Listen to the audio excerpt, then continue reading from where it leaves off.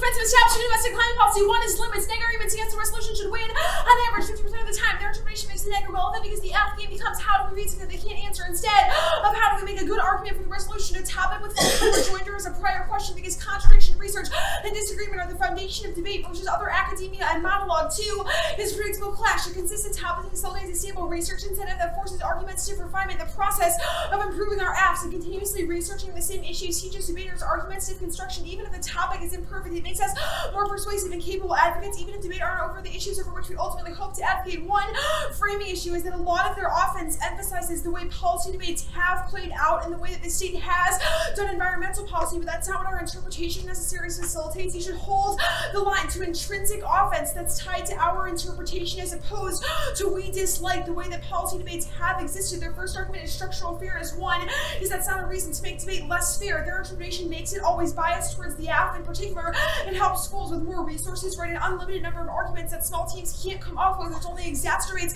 structural unfairness. But two is structural unfairness isn't a reason to vote app. A, they don't solve it. It's the reality of debate, and a single ballot can't meaningfully affect debate, resource constraints, and race issues within the university. If we don't cause it, our interpretation doesn't force individuals, methods, or processes out of debate. It only prescribes a stasis point for contradiction, which is distinct from X person can't debate. X form of scholarship should be excluded for debate, or X idea isn't welcome in the topic, which is the idea around which most of their offense is based. Their next argument is that we're paternalist. That line of logic makes any alternative or contradiction to the F inherently racist or paternalist, which is not a good way of thinking about contradictions in debate. The neg has a burden of rejoinder, and we presented an alternative way that we should approach the topic and debate. Our argument isn't that we should exclude one group or one individual, but rather a model we should prescribe to in order to generate beneficial contradiction. That doesn't mean that their arguments aren't valuable or beneficial. It just means that every beneficial, valuable, interesting, or academically worthwhile argument can't be included in the topic because the neg is forced to respond, and there has to be some level of contradiction even if it's imperfect. Their next argument is that there has to be some method of individual identity included in debate. Our interpretation doesn't exclude that. Obviously, individuals influence policy, and I think that a lot of their solvency arguments on the case only help us with this component, because if it's true that the way that we think about community organization or individual relationship to the climate, etc., all influence the way that we form policy, then it's also possible for that to play a part in the decision making of something like the USFG should not do something that bad with the climate, which I'll get to later on topical version of the app. But their next argument is productivity, asking Rutgers to be T and what their authors criticize, or rather what they criticize. Read black women productivity is a false equivalence. One is for the activity to function as a debate. Contradictions as opposed to F monologue. Some degree of structural fairness is inevitable. Throwing away a predictable topic isn't meaningfully different from getting rid of speech times, decision times, tournament rules, etc., which all allow the conversation to begin with. Two is if Rutgers truly wanted to be unproductive, they wouldn't follow speech times, cite authors, bring tons of coaches to scout, answer cross-ex questions, etc. To some degree, they've still made a productive argument insofar as they're attempting to persuade you with their ballot. It's arbitrary and inconsistent to decide as T as the breaking point that makes productivity bad insofar as it relates to their arguments about how economies, neoliberalism, institutions, etc. are centered on a different form of productivity than what T represents. Three is it proves the distinction between productivity in that meta sense that society constructs and in a debate where everyone invests all this time into winning ballots. Four is if debates are never productive in any sense, you should vote negative presumption because there isn't any goal towards the strategy. Their response to this argument will prove the utility of their productivity offense because it's not productivity bad as in having goals is bad. It's about productivity in society, which is different from T. Fifth is our criticism of being on top of what isn't you as a human being or both of you as a human being are unproductive. It's a debate necessitates some baseline of dialogue. If they want to see justified topical action with I want to be unproductive, we wouldn't stand up and say you have to be productive. We just read a dissent. Their next argument is KVK debates topical. Three arguments. One is it's impossible to decide whether or not our model is good based on other debates and decide whether or not they're productive or educational. Model v. model debate is the only way to decide topicality debates because it's most objective and we've presented a way that debate should take place. That's not to say that other arguments shouldn't be included in debate, but this is the only way to create a predictable stasis. Point two is it's similarly true that we've personally had good debates where individuals have used their personal experience, critical arguments, different methods, poetry, etc. to justify the idea that the USFG should stop doing certain climate policies. Third is the topical version of the app. They can reject white patriarchal climate policy to challenge the state they criticize. Their harms areas are critiques of current climate policy, but the resolution is durable and valuable, giving the app the opportunity to challenge government knowledge within the confines of the topic. The topical version can ban pollution for white male corporations to cost them tons of money and personal labor, or redistributive carbon tax towards black women, black pollution, land pollution in black communities, and shift carbon to white neighborhoods. neighborhoods and polluting transportation policy that encourages GHG car use that disproportionately affects certain communities. Their argument will be that their method is a prerequisite to state engagement that is A, endlessly arbitrary because methods are only useful insofar as they reach some endpoint of action. The process of the act can incorporate their method as a justification for their climate policy. B is it proves that their theory isn't mutually exclusive with state action because to some degree it seeks to influence the way that state operates. C is nothing about T or T version requires the act to the state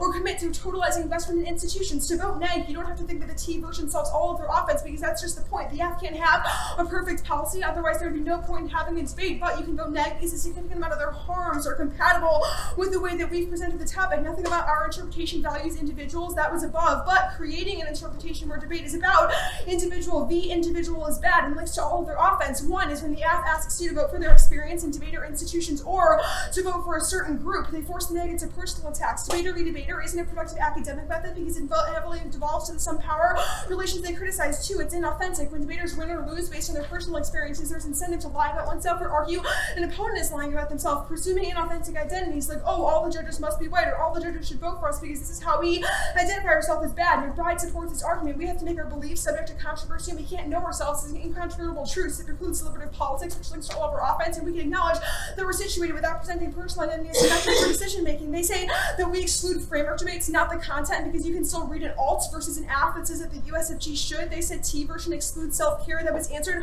above. You can still include personal experience as a justification for why the government should not do something. Nothing about argument testing is inherently anti-black, or otherwise we would never have the capacity to respond to any form of an argument which creates a false equivalent and means that debate would literally have no purpose. And again, you can vote neg on perception. Their last argument is an access argument. One is it's not linked to our model of debate. Two is all of our arguments in response to their structural fairness claims answer this component. You shouldn't make your ballot a metric on how the debate community operates unless there's a link to the way that we presented debate as a model. Lastly, is our model that provides the best interpretation of understanding the way that the state responds to climate policy. It's important to know about the climate, even if things like biological death and global warming causes extinction aren't our only consideration. Things like pollution, coal emissions, waste dumping, and nuclear plants are all symptoms of the colonizer's cure. The government removes waste from one community to dump it on another, or develops coal with disregard to poor communities. It's impossible to challenge these and other bad practices that all contribute to the cycle of bad institutions that the 1AC has criticized without an intricate understanding of the way that the EPA operates. You can think of all of our internal link arguments, but arguments to refinement as an internal link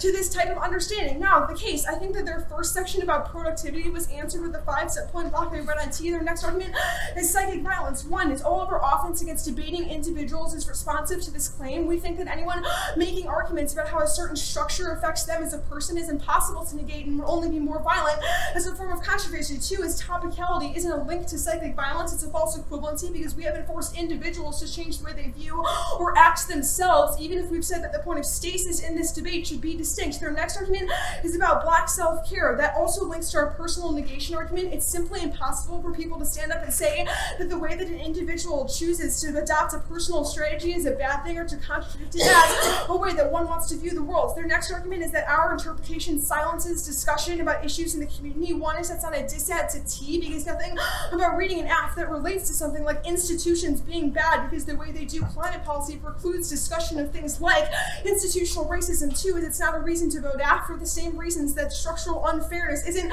a reason to vote AF. If it's true that the AF creates a better communal approach to fairness than a communal approach to policy, it just demonstrates that can be a prerequisite and part of the process that's related to discussion climate policy. Their last argument is about a Rudy card. Rudy doesn't reject norms in the way that they say. Rudy just says that it's possible to work within imperfect norms in order to have some form of dialogue that leads us to solutions like imposing the state from within in the context of the topical version of the F. What? Are you ready now? Hey everyone, welcome back to this breakdown of a framework debate between Rutgers and Georgetown at the 27 NDT on the restrict admissions college topic. At this point of the debate, the lines of argument are quite clear, and surprisingly, there are not that many distinct ones to consider. Georgetown's main offensive argument is that debate requires negation. They refer to this as disagreement and contradiction as well. What makes debate unique is there is a well-prepared team forced to disagree or rejoin what the affirmative team says. Starting the debate with a topical plan facilitates this process, but allowing the AF to choose whatever they want disrupts it. The additional link Georgetown has is the subject matter of Rutgers AF is bad to negate. We shouldn't try to contradict personal experience or personal strategies. Let's discuss this argument some more. Why is it bad to negate AFs like Rutgers? 1, it could be traumatic or harmful to try and negate someone's personal experience. 2, it could encourage problematic behavior on the part of participants. They could lie or be inauthentic to try to gain an edge. 3, even if disagreement is harmless, it isn't as beneficial as debating about the resolution because of predictability and limits facilitating more research and in-depth clash. What has Rutgers said about this notion? Well, this is really the first time Georgetown has tied the notion of negative ground, which in the 1NC is presented as a limits question, to this notion of debating personal experience and self-care. So we're going to have to see what Rutgers' direct response is in the 1AR. As we saw in the cross-section of the 2AC, Rutgers said it isn't our job to care about what the neg says, but that cross-section wasn't couched in these exact terms like the 2NC is. One interesting thing is Georgetown has read McBride cards that says we should disagree with people's self-understandings, which implies that we should negate their personal understandings, which seems to be the opposite of what's being claimed in the first half of the 2NC. We will see if Rutgers brings up said contradiction. There are 3 other strands of argument I want to talk about, and they're mainly defensive in nature. The first is this discussion about productivity. Natalie's main point is topicality is not the same thing as what is being described by Rutgers. This is Georgetown's first attempt at dealing with the claims about Black women's experience specifically.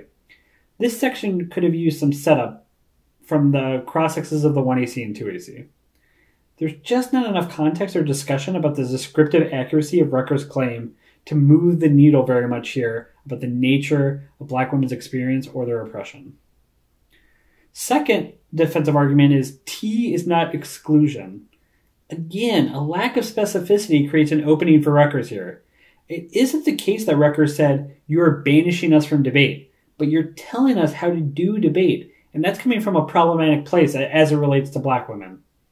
The discourses of debate should change as they relate to Black women. This is encompassed in the Rutgers notion of being carefree. So this argument that T is not exclusion may not minimize things as much as Georgetown thinks. Third is topical version of the AF. I'll say it's on the side, I hate this phrasing. If the AF doesn't have to tell the neg what to do, the neg obviously doesn't have to write a 1AC to get a judge to vote negative. But let's talk about this notion. There's 2 things I'd like to mention. 1, does the topical version resolve the AF's impacts? Perhaps, insofar as you can have a lot of different things in the 1AC, I guess banning pollution could be a form of self-care. It isn't what Rutgers has identified as self-care. And similarly, the silence around potential violences specific to debate, I guess you could talk about both those things at the same time. It's not clear why you would, but I guess you can include all those things in the same 1AC. But this idea that you can put a lot of stuff in the 1AC leads to number 2, which is Devon's answer to this argument in the 2AC, which is there would be trade-offs and a focus would be subsumed elsewhere if we included a plan and tried to talk about the same subject matter. And Natalie doesn't really describe how these debates would happen in a productive way with a back and forth between the affirmative and negative. She just says there's no inherent reason all these things can't be in the same 1AC. So there's a bit of a gap there and not answering Devon's argument as specifically as possible. So Devon's cross-section strategy could be centered around pointing out some of these holes in these defensive arguments, or it could be diving in to this main offensive argument that Georgetown is making about negating self-care, since that's been packaged all together really for the first time here in the 2NC. So let's see what happens. What? Are you ready, Natalie? Okay. What is different from status quo debate in your model? Well, I mean, so I don't really know how to answer that question because obviously status quo debate, like different debates prescribe to different models, right? So the debate that says that we cannot do what we do, that we debate the same framework shit every round. Well, so why is your interpretation of your model different than that model? Because I don't think that our argument is that you can't talk about individual experience, that you can't talk about like like only institutional issues. It's just that the stasis point has to be a normative statement of whether or not domestic climate policy should happen. So it needs to be whether or not the federal government that needs to be the end goal.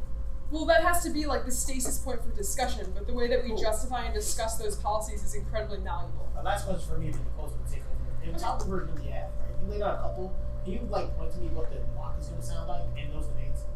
So if I read that ad, what would the block sound like? So, like, an example of this is an app that talks about. Yeah, I want to talk about more like you said, make white communities get attacks for like pollution. Yeah. So I'm guessing that your your 1AR argument is going to be like, oh, the neg will just read DAs. Our response to that will be when the neg reads a DA and the app has to defend. There are theoretical assumptions behind the idea that we should privilege certain communities over others, or that we should influence individual experience. So it just forces us to draw out the conflict between the way that these. Natalie, I don't want to cut you off. That's rude. But okay. In that conversation, how do we talk about racialized and sexualized violence in debate? Well, so racialized and sexualized violence in debate towards individuals, we don't think should be a metric for the ballot. So we should never talk about that with the ballot. No, we don't think that we should never talk about it, but we think that it shouldn't be a metric for who wins or loses, because we think that that links to all of your arguments about how it causes violence against individuals, because it's unverifiable. It causes personal adverse effects that the judges can't personally interpret.